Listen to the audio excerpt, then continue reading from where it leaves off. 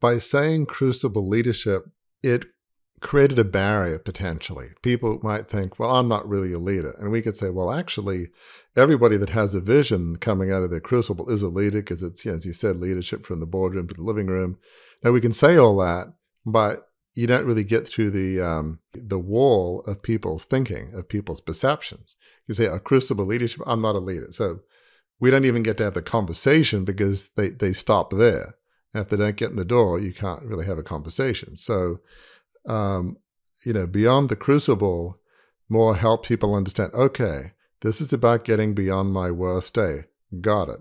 So the word Crucible Leadership, from a branding perspective, more than just branding, from a, allowing people to receive guidance, assistance, help, the word leadership created a wall that maybe some people might not go through because, oh, I'm not a leader. That's not for me.